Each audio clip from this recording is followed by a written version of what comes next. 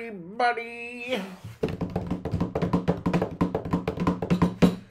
and welcome to June 1st, which is the same day that 51 years ago, I think, Mockingbird Wish Me Luck by Charles H. Bukowski was released onto the salivating public. Okay. So this is pretty awesome.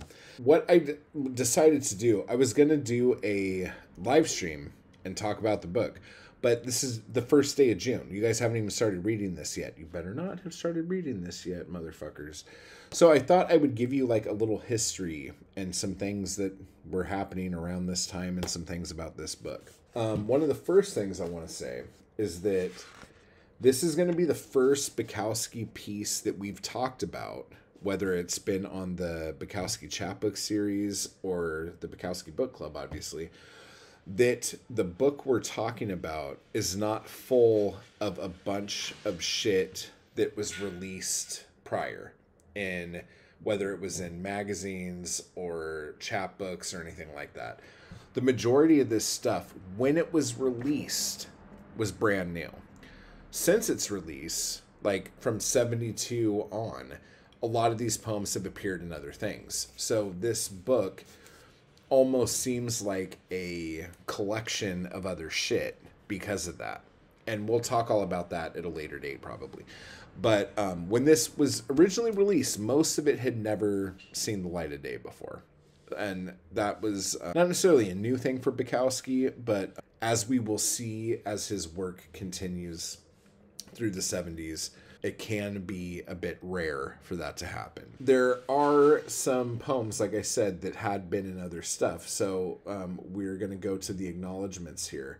And the funny thing is, in the last book, the acknowledgement section was fucking huge. And this one, not so much. There's still a lot, more than most people would ever have. But for Bukowski, like, this isn't really that much. So it says, acknowledgement is made to the editors of the following magazines where some of these poems have appeared: Atom Mind, Bear, California Librarian, Crazy Horse, Dust, Earth, Event, Grit, Half and Half, Hanging Loose, Hearse, Invisible City, Jeopardy, Kari, The Little Magazine, Mano Mano, Meatball, Micah, New York Quarterly, Second, Eon, Stooge, Stony Brook, Sun, and Vagabond. Like, that sounds like a ton. It really isn't that much, especially when you see that there are, this book is like 160 pages. There's quite a few poems in here. And again, this book is broken up into 3 parts, just like the last book was. And it makes me wonder, because the books that are broken apart like that, like when most books are broken apart, you can tell why they were broken apart. These ones you can't. So I'm wondering if this was like a John Martin thing where he was just like, like, we don't want to like overpower somebody, so let's just have these, like, every so many pages we're going to do a break. I don't know if that's true. Maybe I could do the math on that and see if that, like, is legit. That might be legit. I don't fucking know. So anyway, so I cannot wait to get into this book here. It's funny, when I first read this book, I remember feeling not let down by it, but I didn't understand the hype behind that book. For some fucking reason. I just remember my first read through of it, I wasn't that impressed. Every time I've read this book since, like, I really, really love this book. Like, more so than Days Run Away for sure. So, just something to be a little excited about, I guess. Some of the things I wanted to touch on here. So this book was released on June 1st. Now, to give you some context of like how he was doing, because if you look at it, Days Run Away was released in 1969, and since then he also was released in the Penguin Modern Poets series, which was a huge boom for him. 69 also saw the first printing of Notes of a Dirty Old Man and also the Bukowski sampler, a Bukowski sampler chapbook. So 1969 was fucking huge. Okay. 1970 comes along. He puts out a little tiny Black Sparrow New Year's greeting. Now, for those of you who don't know what that is, what Black Sparrow would do is make these little tiny hardcover books that would have like one poem in them and give those away to their subscribers as a New Year's gift. I don't know when they started, but in 1970, this was the first one called If We Take. And that poem is in this book. So we will be talking about that too. Other than that, his chapbook Fire Station came out in 1970. Notes of a Dirty Old Man was published in Germany, and it was the first of a ton of his German translations. He really started doing a lot more public readings. He did his first known readings in 1969. So by 1970, he was doing a lot of them. And then in 71, Post Office comes out, his first novel. And now we're in 72. So at this point in his career, things are really on the upswing. This is becoming...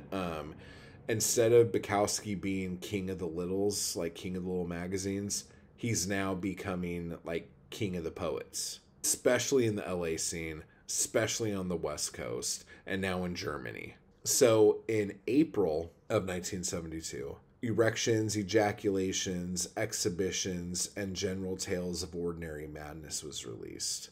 Now this book is a big hardcover version of what the two smaller paperback books, Tales of Ordinary Madness and The Most Beautiful Girl in Town, those are this book, but broken up kind of thing. Okay. So that book was put out in April, and then June 1st, Mockingbird Wish Me Luck comes out. This is also a few months after this book comes out, is the infamous reading at the City Lights Poets Theater in San Francisco, which ended up becoming the album Poems and Insults. It also becomes the focal point of the Taylor Hackford documentary, Bukowski. This is kind of like a big deal. And this is also the year where him and Linda King have their big series of breakups, and where Bukowski starts seeing Liza Williams off and on.